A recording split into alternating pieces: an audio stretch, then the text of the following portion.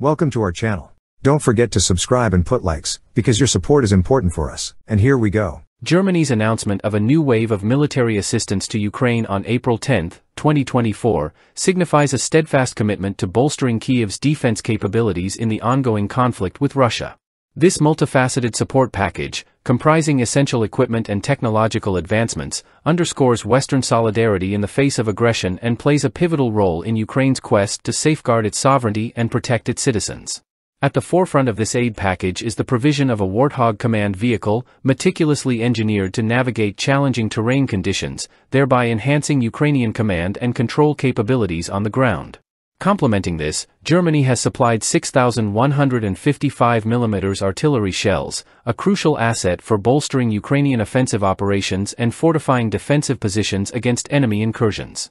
However, the significance of Germany's assistance extends beyond conventional weaponry, as it includes a substantial technological component aimed at augmenting Ukraine's reconnaissance and surveillance capabilities.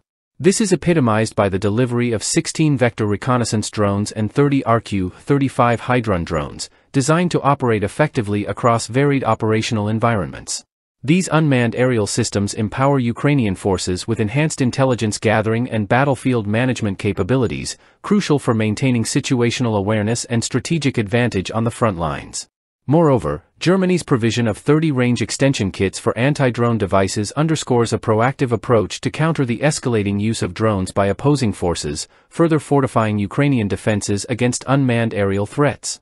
While Germany's assistance undoubtedly bolsters Ukraine's military capabilities, it is essential to acknowledge the limitations imposed by the scale of aid provided. The provision of 6,000 artillery shells, while significant, represents only a fraction of Ukraine's ongoing munitions requirements, highlighting the persistent challenges faced by Kyiv in sustaining its defense operations.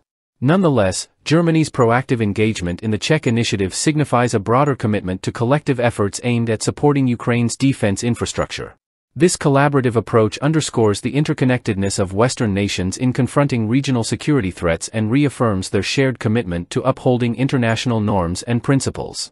In summary, Germany's latest military support for Ukraine epitomizes Western solidarity in the face of aggression, providing tangible assistance to bolster Ukraine's defense capabilities and affirming the nation's unwavering commitment to safeguarding its sovereignty and territorial integrity amidst escalating tensions in the region. That's all for now. See you later.